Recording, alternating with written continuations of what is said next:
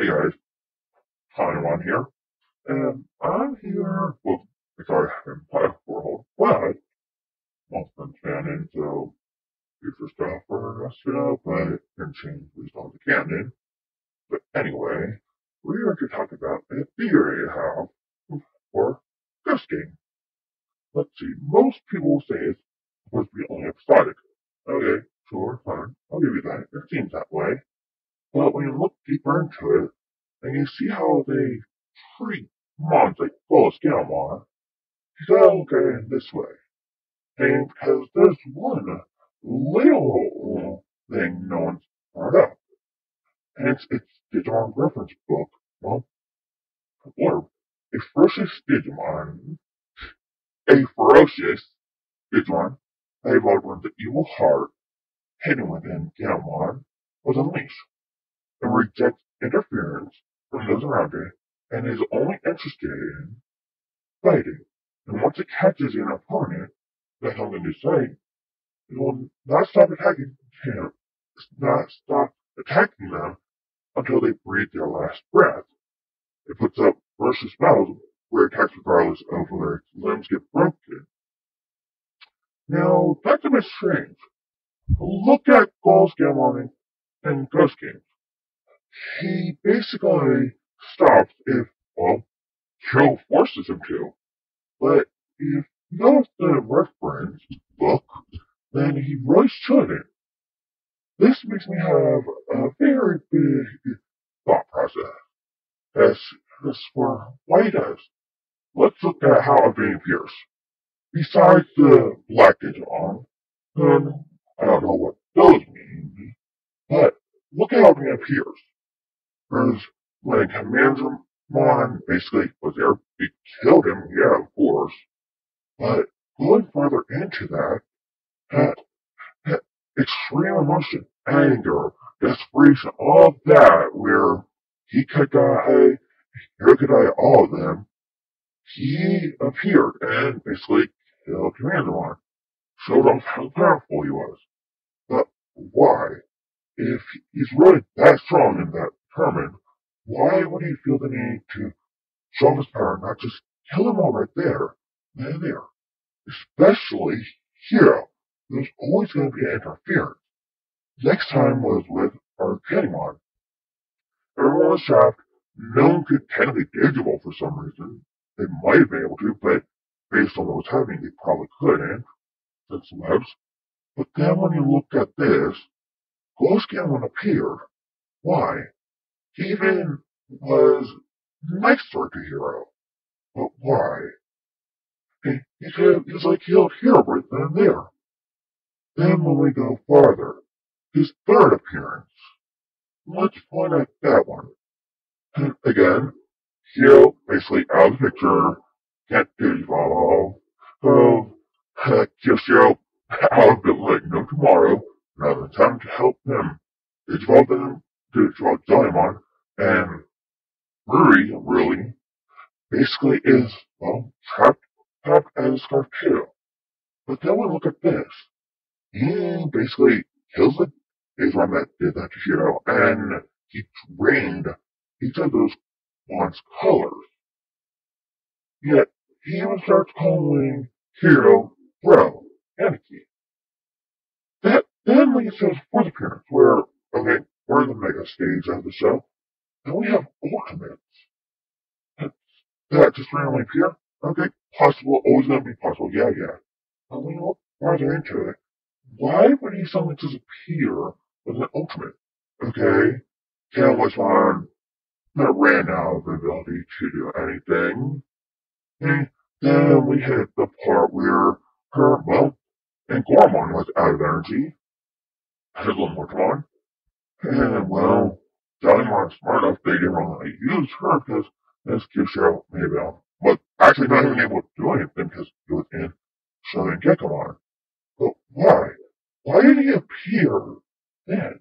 And not during all those times with the Mega Digimon, like GulusGammamon, or any of the others? I have a very big idea on why. If you know about emotional abuse, manipulation, so many types of toxic relationships, basically evil heart. But what does that tie into it? Well, let's look at it like this. With GulusGammamon, he's playing the long game. If you look at this, if he really wanted to, he could just kill them all. But why hasn't he? One big solution and big answer to that, he needs Hero alive and sync up with him to Digivolve. That then comes out to, well, the next part, GulusMon, an evil dragon Digimon that tends to rule through rage and fear.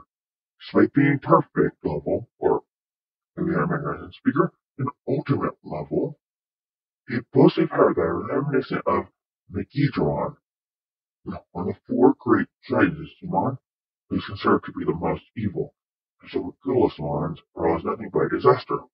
And if you've seen Tamers, I'm pretty sure you know that when Megidron appeared from Takado's anger and wanting of wrath and revenge, that didn't go so well.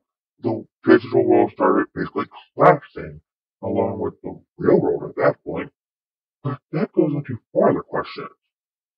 As I get into it more, its body is a source of infection known as GRB, Golus Roundburst, and it said that Digimon infected with GRB factor have their personalities altered and become frenzied.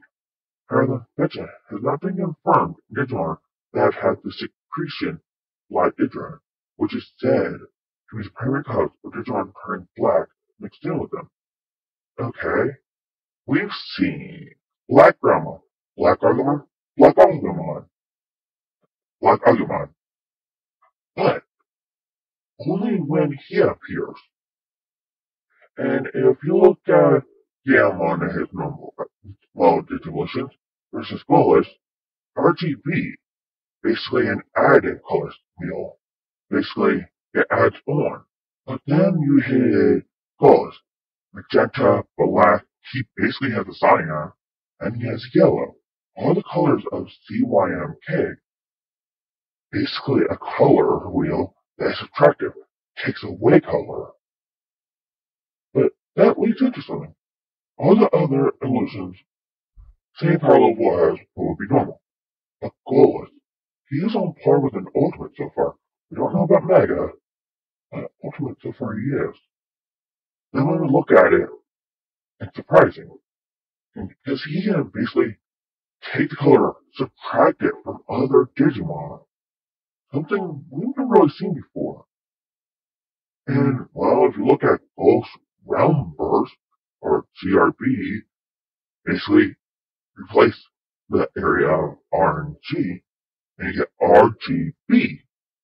That's actually very strange. But now why would that matter so much if we look at it? Why would it? Maybe you want to go on a close one? Okay, maybe. But then we hit Arc Truthmon at a mega level, the technical evolution mega form of the GulusMon and GulusGammamon. But that brings up what it says about it. A phantom Digimon that is said to have evolved by concentrating dark, evil energy to its utmost limit. And he studied by certain Digimon that produces the secretion of GRB factor, called realm burst factor, and it's found that it theoretically evolved or evolved when a simulation was conducted in which large amounts of GRB factor were injected into the very Digimon that produces it near a limit. Although the simulation was repeated 100 times, all the simulations results were now evolved into this Digimon. But it's stated in paper that it is a Digimon that can manifest even the real digital world as long as the conditions are met. It's unknown what sort of ecology it has, but since the level of dark energy measured in the simulation was by far the highest among Digimon that have currently been discovered, it is conjectured when this Digimon manifests, it will generate a digital hazard that drastically alters the environment of the digital world. It is predicted Hold on 1 second. Okay, you had some water before you came in? Sorry. Sorry about that. I know I'm still having a scratchy throat. Anyway, hey, it's Ricky. Basically, generating data hazard. And it actually alters the environment, the digital world. But then, why? Why all this?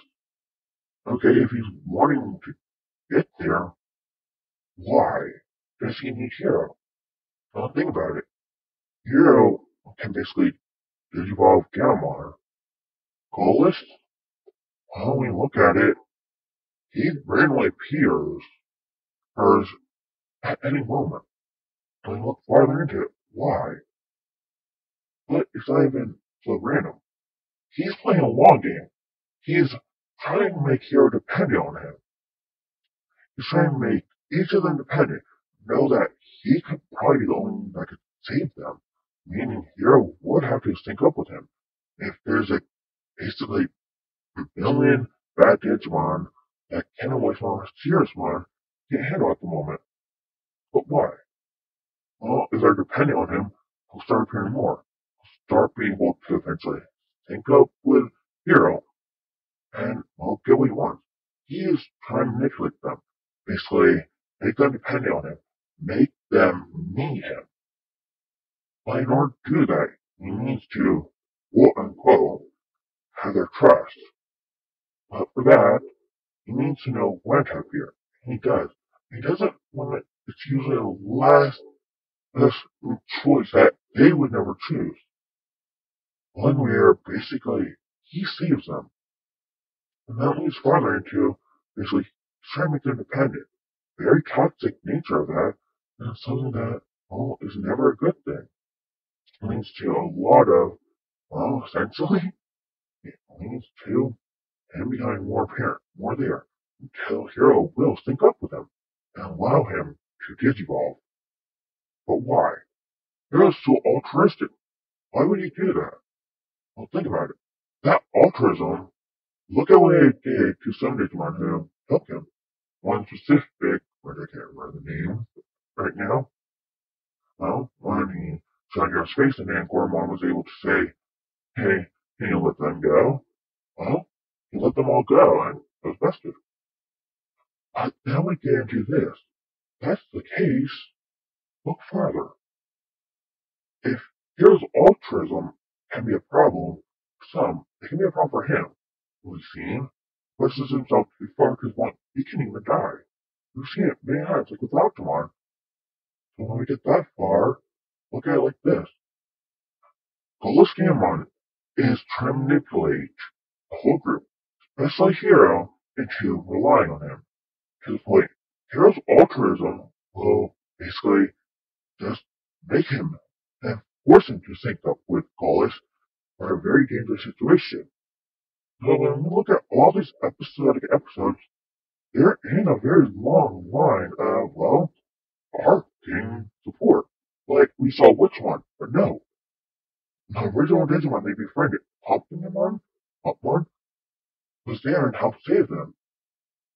And we look farther. Moyamon's honestly clutching them. Walkamon never went away, and he's now on their side. We have quite a few, like, okay, Ultimate. We were only at the Ultimate stage, and we met Paimon, a mega level. No one could do anything, but when it happened, basically Rui herself was able to beat him. So when we look so far into it, it may just be overreaching, but when you look at it, GulusGammamon is pretty smart. He basically is playing a game of chess and calculating each move our heroes make. When we go into that, well, he's finding a way to hit them in a checkmate and win. That's where some things are going to happen. How do we prevent that? I'm not sure. How will that go? Not sure. When we look farther into it, so far, we can basically see GulusGammamon, quote unquote, is just not a good person. He's manipulating, he's toxic, He wants to make them dependent so he can get what he wants. Doesn't care what they want. He's just manipulating them. And he knows if he gets rid of Hero, he can't digivolve. If that happens, he can't get stronger. So that there lies in why. Why does he play this long con? All for what he wants. It's manipulation. He's making them dependent and makes them need him. They make him need him so he gets what he wants without them realizing how bad of a thing that will be. So that's all I can really say. And it makes a ton of sense. Why else would he appear so sparsely but save them by acting like such a big villain? Someone that doesn't usually stop hit by Hero. It's because he's manipulating them. He's making them dependent. That's all I really gotta say. Have a good day, guys. See you later. Peace out.